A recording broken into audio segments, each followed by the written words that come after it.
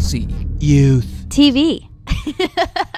Hey everybody, we hope you are doing well on this Wednesday in your spring break. Today, Jelly and I want to come on here and tell you guys about something called soap. And we're not talking about the bar, we're not talking about the body wash, we're talking about something different. Jelly, could you please explain? Yeah, so soap is a devotional method that we use as a church, really. And by devotional method, it's basically a way that you can read your Bible and study it, right? Just like you guys study your tests and different stuff like that. This is a perfect way for us to do that. And we call it soap because it's an acronym. So it stands for 4 different things. So the S in soap stands for scripture.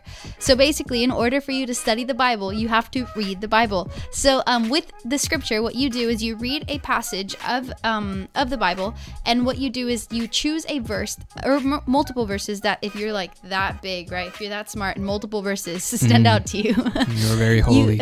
Super holy. You go ahead and choose that verse, right? And then you write it down.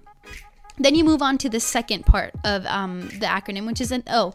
And the O stands for observation. Basically, what you ask yourself during this time is, why did I choose the scripture? What stands out to me about it, right? And you don't have to go into like this 1-page essay, right? It can be short and simple. Like, I like how Jesus tells us to love others, right? It stands out to me because even Jesus lived an example of that, right? So forth.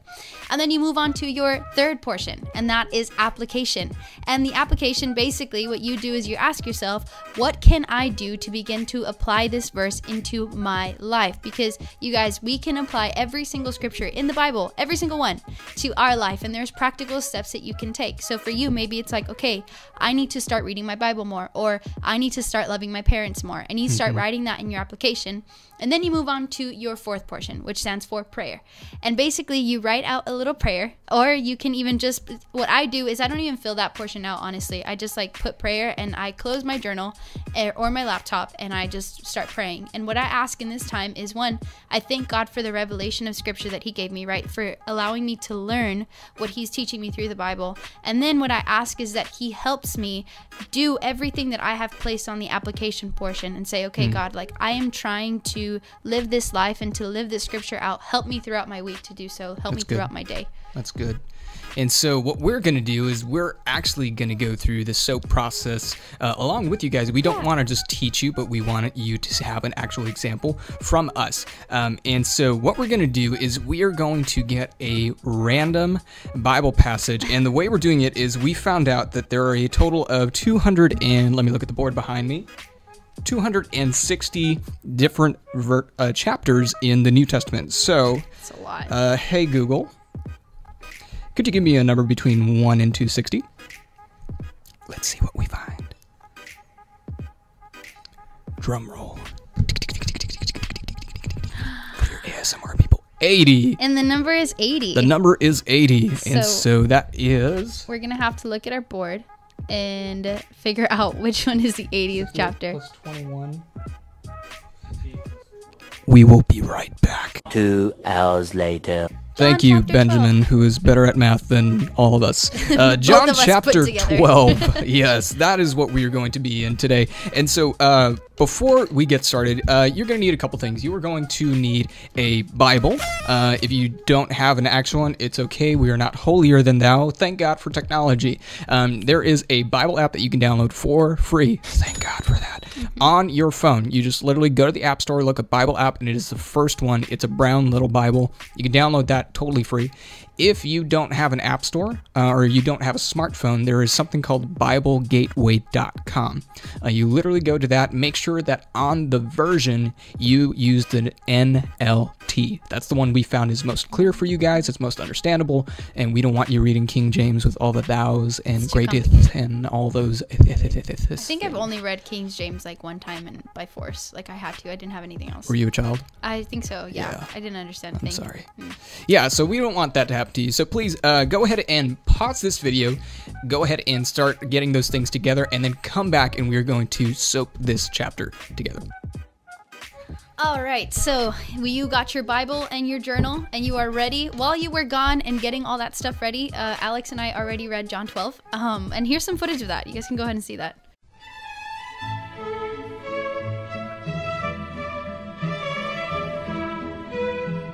Yeah, so none of this is scripted, by the way. This is raw, this is real-time kind of stuff that we're doing. We wanted to make sure that you all can know that this is a natural thing. This isn't something that like only qualified pastors can do. Yeah. This is something that you could do super easy. We just did it. It took us no longer than 15 minutes. Yeah. Yeah, so, I mean, you could do this. You got time. You're on spring break. So here's what we did. So we are in John chapter 12. I am focusing on verses 1 through 7. This is a story of Mary anointing Jesus with the very expensive perfume. This is like, if you are a perfume or a cologne person, you know how expensive those things can get. Yeah, These things aren't cheap. Same thing with the perfume that Mary anointed Jesus with. Now, what I was thinking was, if you didn't know the background of this story, is that Jesus has just raised Lazarus from the dead. Yeah. And much like Hispanics, Israelites are a lot like us in the sense that they threw a pachanga to celebrate. And so there's a big old dinner going on in honor of Jesus, in honor of the fact that Lazarus was once dead and now he's alive. If first century Israelites are anything like Hispanics, you do not do anything that will draw attention away from the person who's being honored onto yourself. Mm-hmm. Or you don't embarrass yourself. That's like next to death in Hispanic culture. So here's Mary seeing Jesus, and she is wanting to do something as a way of saying, Jesus, I give you everything.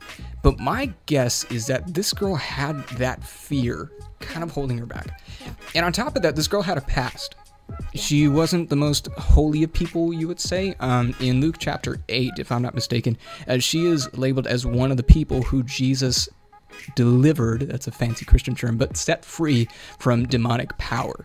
So this girl was possessed by demons. Yeah, she's not holy. And so now she is, right? Now she is. Now she's fine. But here she is. My guess is she's got that pressure of, oh my gosh, I'm about to take attention away from everybody onto myself. And then on top of that, my guess is because the devil is devil, he is whispering in her ear saying, you are not worthy to approach Jesus. Mm-hmm. He's not going to accept your sacrifice. He's not going to accept your offering because you are dirty. Yeah. But in light of all that, she pushed past, poured this oil out on Jesus, wiped his feet with her hair as a way of saying, I got nothing. I'm going to give you everything, Jesus. Here's my hair. And another passage of scripture says she uses even her tears to wipe away the oil. Yeah. And again, first century Israelites, a lot like Hispanics, Judas gets upset. He's like, yo, that perfume was expensive, girl.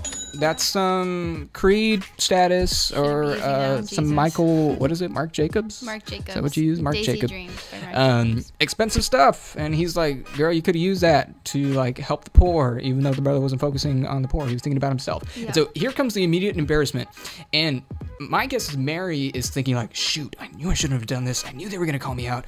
Oh, but then Jesus comes to her defense and says, hey. I accept this girl's offering, and I accept this woman just as she is. Yeah, that's good. And so, for me, it's like there are moments in my life where I feel dirty, and I feel like, man, I can't approach Jesus because I did X, Y, and Z, and I have all these reasons in my head, and I'm like, man, I just want to give Jesus everything, but I'm not as holy as somebody like Pastor John, or I'm not as holy as Carl Farmer, you know, and I'm looking at this, and I'm like, there's no way. But then I read the story, and it's like, man, Jesus is so loving. Right. He's so much better than I think he is. And if I just come to a place and give him everything, he accepts it, and he loves me. Yeah. And I'm safe with him. Yeah. And so, that's I love that. what I took from it. That's awesome. Yeah. So it's cool. You're going to be able to see our different personalities in this. So like for Alex, he got a whole, like a story, and his brain process is different now, like, which is for a lot of people, you're just like story oriented, and like you love to, because ever since you've started, I believe, like everything about like your revelations with God always like tie into something that God reveals through a story for you personally. Yeah. For me, I chose one scripture, and it's John 12:50. So if we look at that, it says, and I know his commands lead to eternal life, so I say whatever the Father tells me to say. And so this scripture just really, I was looking at another scripture. I was looking at also verse 46, but this scripture, I couldn't like shake it off. I was like, no, this is really, really good. You see, because Jesus says in the Bible in its entirety, Jesus is our example, right? Like he is what we follow, Right. more than Justin Bieber, or more than like even Hailey Bieber or Charlie D'Amelio, for like all these girls that are loving TikTok right now. No idea who that guy is. by the More way. than wanting to be like celebrities or even our parents, we should strive to be like Jesus, right? And Jesus makes a statement really, really clear here. He says that he knows that God's guidelines will lead to eternal life. That he knows that God's guidelines have more benefits than this world does, right? So I'm like looking at that, and I'm like, dude, that's so good.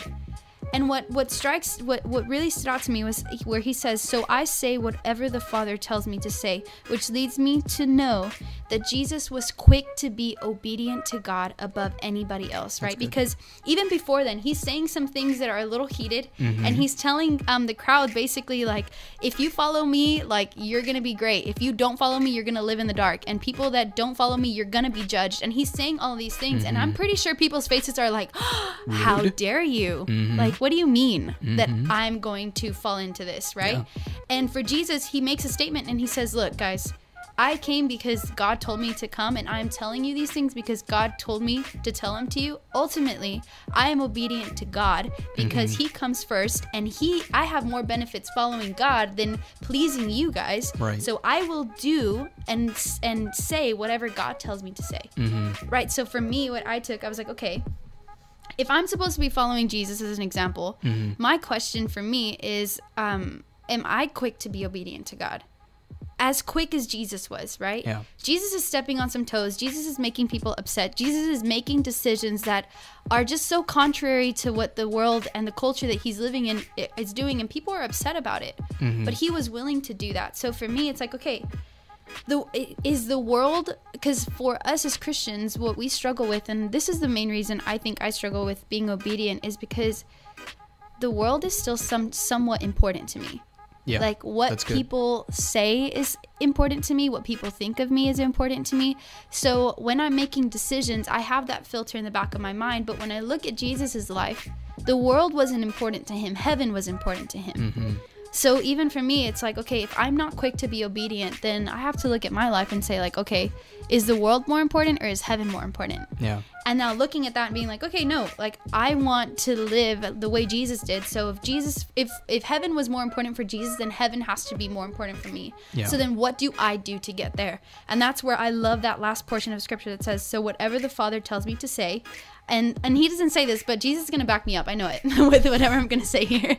But my application for myself is, okay, say what God says to say. And this, I don't mean like, don't be rude to people, right? Like, don't be like, you're going to hell. Like, no. Yeah, be polite. Be nice. Yeah. But there's sometimes moments where you're walking down the street, right? And you look at someone and you think like, oh, they're really pretty, right? Like not in a weird way. Be weird. Boys, not flirting, okay? It's not what I'm saying. If you like dudes, if you like a guy's shirt, right? And you're walking down the street and you feel like maybe compliment him, just say it. Just be like, dude, your shirt's really cool. For girls, just be like, hey, your hair looks really pretty today. And like just loving on people and allowing whatever maybe God tells you to pray for someone. Being bold enough to be like, okay, I am saying whatever God is telling me to say right now. And you go out and you be obedient in that. And then my other part for me was do what God says to do, right? If heaven is more important than the actions, right? We have our guidelines here, right? Like God speaks to us through the Bible, and then God also speaks through us through like videos. Like God is speaking to you guys right now through this. So what are things that God tells you to do right now? And for me, it's like, okay, I have to, guys, TikTok, oh my gosh. It takes up so much time.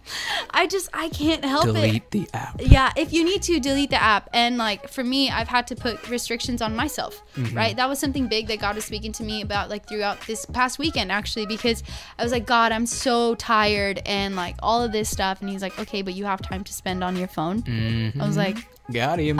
Okay, I get it. Yeah. Right? So it's like taking those actions and being like, okay, I'm not going to spend as much time on my phone. Instead, I'm going to just listen to some worship music and clean my room, right? You guys, clean your room. Come on, somebody. You'll make your mom happy. It's spring break. Yeah. Come on, you have time. Yeah, you do. And so for me, it's like, okay, when I'm obedient to God, I win in this world and I also win in heaven. When I am obedient or when I want to please the world, I win in this world for like 15 minutes. and then it's gone. So it's looking and being like, okay, what matters more to me, and just living through that. Yeah. So that's what I got from this scripture. Yeah, So. definitely. And those are definitely things that we can do.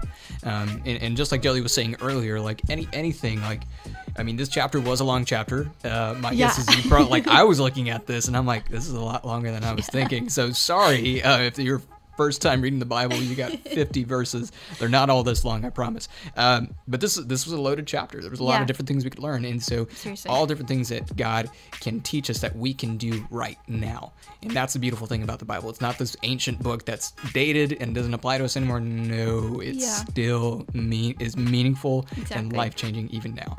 So. And God still speaks to you through that. So we encourage you, write down, journal, SOAP, right? SOAP, scripture, O, observation, A, application, P stands for prayer. And what you guys can do is either comment below, like, what scripture stood out to you, right? Or even call up one of your youth friends, right? And be like, dude, did you watch the video where, like, they did SOAP? What scripture stood out to you? Let's talk about it. And that also helps you build community. So that's really good. Want to encourage you on that. But good stuff. Thank you guys so much for listening to us talk about the Bible. And tuning in and just being encouraged to do your devotional, okay? So before we say bye, do you want to go ahead and pray, since that's the last thing to do? Yeah, it's the last thing to do. Let's do it. Well, Jesus, I thank you so much for the Bible, and that we in this country have so many ways to get access to it. Father, you speak to us through this Bible, and so, Father, we thank you for that. God, we pray for every student who is going to be reading this book. We pray that they would have open hearts and open minds. God, would they understand what's being taught? God, if they have questions, I pray they're not afraid to ask us. We're here to support and help them. But more than anything, Father, I pray that they learn how to hear the voice of God, who is the best teacher in all existence. Jesus, I know that as they read the Bible, their lives will change for the better. So we pray that that happens. In Jesus' mighty name we pray. Amen. Amen. Bye, guys. We'll see y'all later. See you soon.